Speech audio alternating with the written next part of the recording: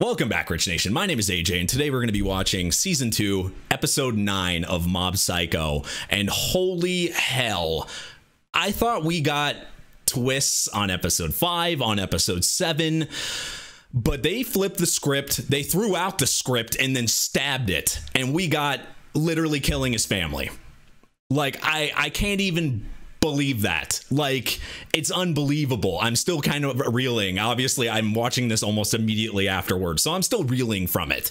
I can't believe it. I don't want to believe it. I don't know where they go from here, and that's all I have to say. I want to watch the episode. If you're new to the channel, make sure you subscribe, smash that like button, hit the notification bell, check out the Patreon if you want to see a couple episodes early, patreon.com/ajrich123, and let's start this shit.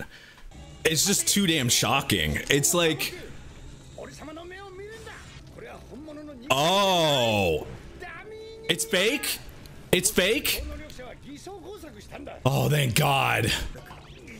Or is he lying?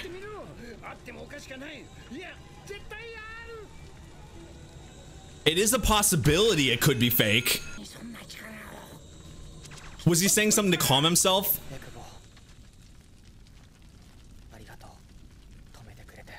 But that is a possibility.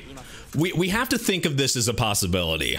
He could, I didn't really think about that because I was just so shocked from it, but there is a possibility that it could be fake. He could have used some type of an illusion or something like Dimple said, but that also might be something Dimple's just saying to make him feel better and get him out of it, which it did. But now I'm hoping for that.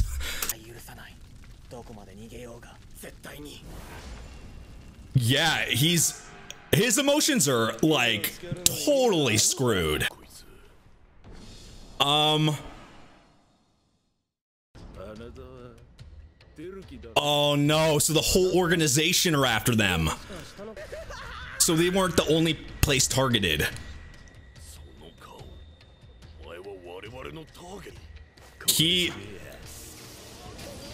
Right in just plain day. Or well, night.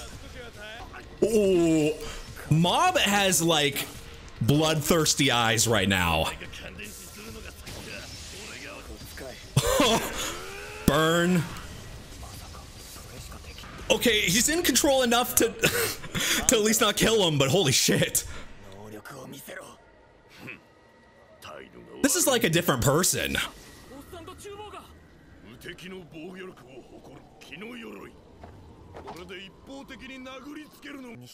Wow. Mob is like, he's in I don't give a fuck mode. It's like he's completely different, which is understandable.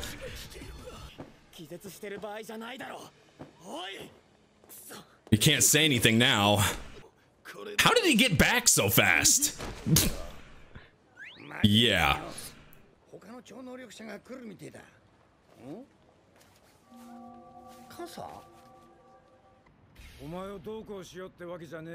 Oh, he's not in Claw anymore, so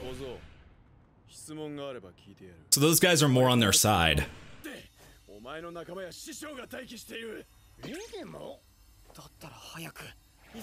So he's like maximizing his powers right now. It's like he like suppresses them so much he doesn't use all of it.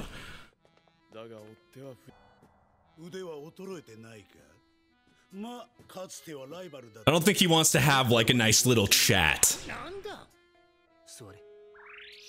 I mean, it changed his hair.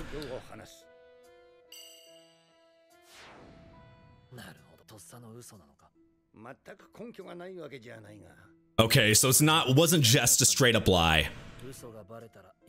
He needed to say something in the situation, but I really think it's a possibility.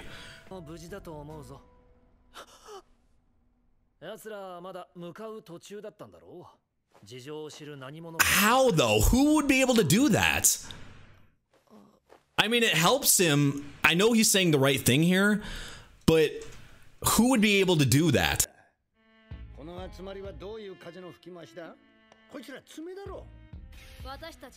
But they're not members. Yeah, they're not members anymore. This is the mole.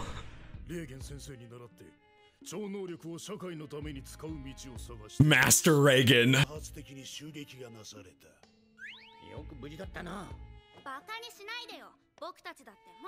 I mean, they weren't weak. Oh, so they want to team up, obviously.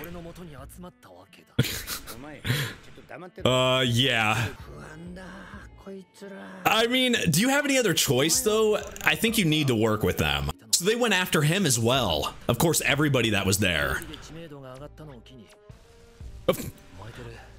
That is bad timing.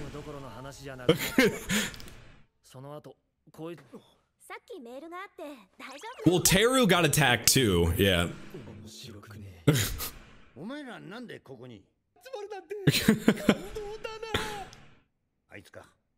Yeah, like, oh, him. Yay. Okay, so he's okay.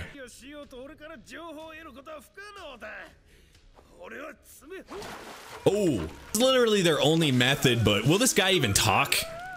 Okay, he'll talk. That was fast.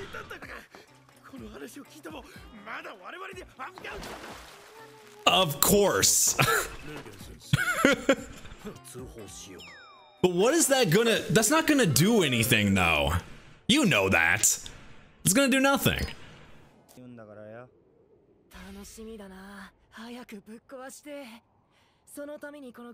What is... that... I love these, I love these little, in the middle, like, breaks or whatever. They're so creative, this season. But anyway, this episode so far has been very...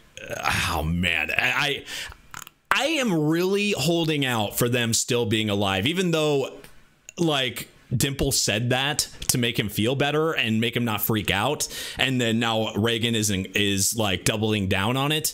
Dimple did say that is a possibility, and I'm clinging to that because I just can't imagine Ritsu. We saw him in season 1 and how strong he is. I really think he could have held his own there. I mean, we know the other guy's really strong, but I don't know. It feels odd to me. Like, it feels, that's why I was so surprised when I saw it happen. I just don't believe it. They hadn't talked about Claw in forever. It's like they forgot about them for over half the season. What the hell is wrong with that guy's nose?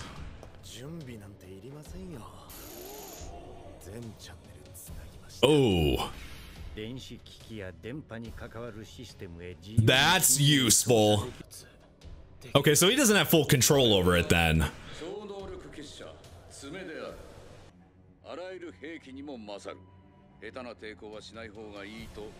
So it's broadcasting on all TVs. Welp, it got serious. You go from just some school stuff to... Oh, what the? Wait, what? What is going on? And their parents not dead either.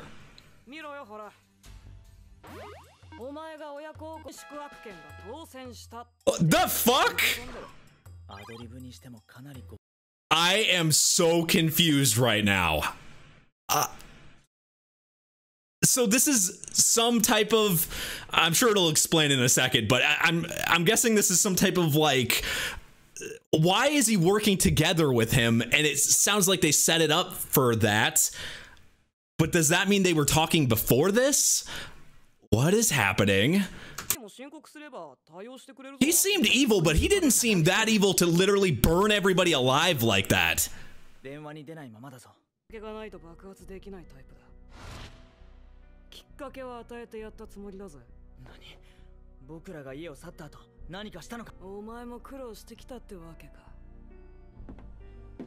Yeah, so that's okay. He's doing it because he's trying to draw him out, make Mob really angry to send him after him or whatever. Now that makes a lot more sense. He wouldn't fight normally, is what he's thinking.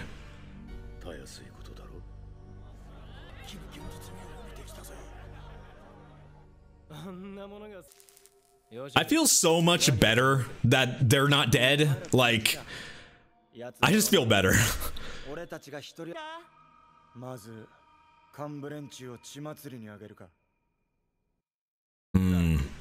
They're all like they're all doing their own thing. How can you have an organization if you're all fighting each other and not on the same like level? Holy Jesus.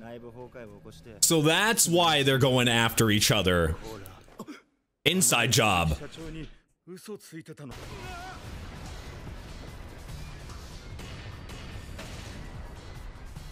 What the hell is that? Damn.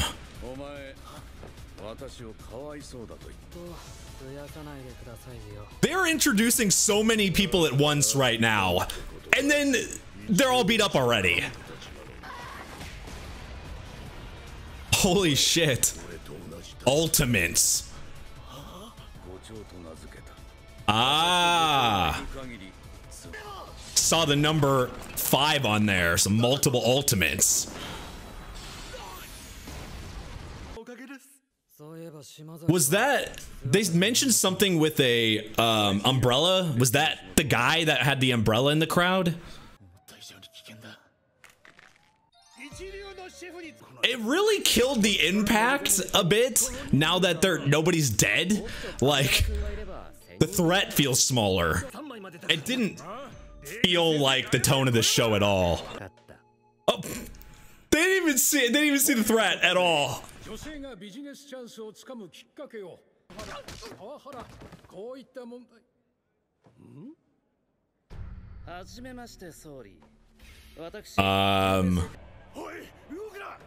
What can this guy do?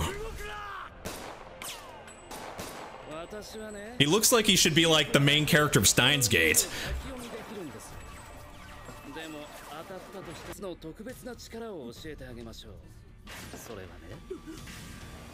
Last thing you hear is El Sai Konguru.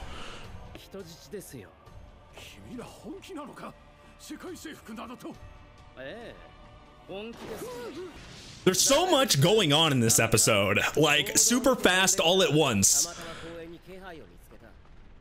Ah.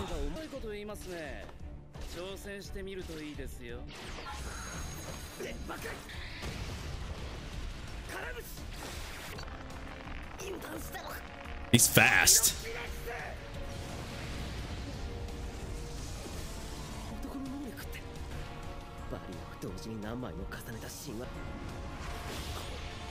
Oh. And he took, what is that, the Prime Minister? Holy hell, guys. That episode had so many things that happened in it in a short amount of time and so many characters introduced. It's not normal to see. We have what, like 4 or 5 episodes left of this show, and they just introduced like a truckload of characters all at once, and then like multiple sides of the organization, you know, and then government trying to like destroy it from the inside. This is what I got from this. The government trying to destroy it from the inside, and then they like knew it was happening, was able to easily defeat them. Now they're grabbing like the Prime Minister. There's these 5 ultimates or whatever that are led by that kid's dad, who's the leader of the organization. What the fuck? They shoved so much in this freaking episode, but they also like I'm partly happy.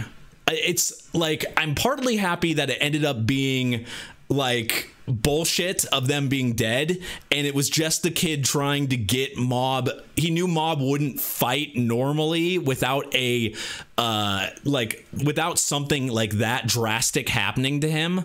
So but man, is that like, that's so bad, like to make somebody go through something like that. I'm glad Ritsu and them didn't know about it, but it's just I thought that was completely out of the show. Not that it like it would have been interesting to see them go that route and killing them off, because like it's just such a humongous twist.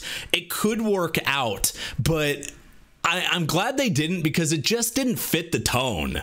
Like, this show does get really emotional, but to kill his entire family and like all his development and kill it off is just, such a twist on a show that I'm glad that they didn't end up actually doing.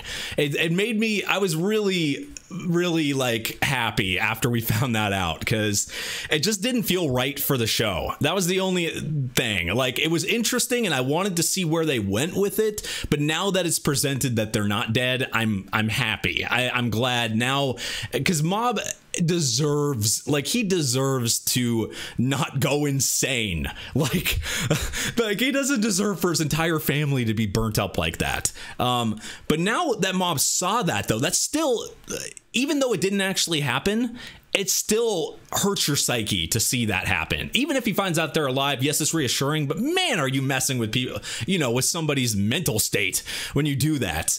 But it's crazy that they're like trying to take over and do all this so fast. We forget about them for like over half the season, and then they just throw this into taking over the entire world and area like this fast. I just was not expecting. Like, the end of last episode was just such a surprise. I think that, and I think overall this is definitely getting really, really good. I'm just, it's hard to, like, when you go from slower and, you know, the build up, we've had so much build up in this show, to like literally spitting off things in like a 10-minute period, and like, oh, this was this, and then this was this, and oh, this person's beat. Oh, here's an introduction of like 20 different people. Oh, those people are beat already. Those people are beat. That's what happened this entire episode. So that's why it was like kind of hard to like pick it all up at once. I'll probably rewatch a part of this before I continue, just so I can make sure I didn't miss anything. But as usual, if I miss anything, you can always let me know in the comments down below if it was something that happened and I missed. I do appreciate that. If you guys are new to the channel, make sure you subscribe, smash that like button, hit that notification bell. You can also check out the Patreon at patreon.com/ajrich123 if you want to see early releases or uncut reactions. I appreciate it. Thank you for watching, and I will see you guys next time. Bye-bye.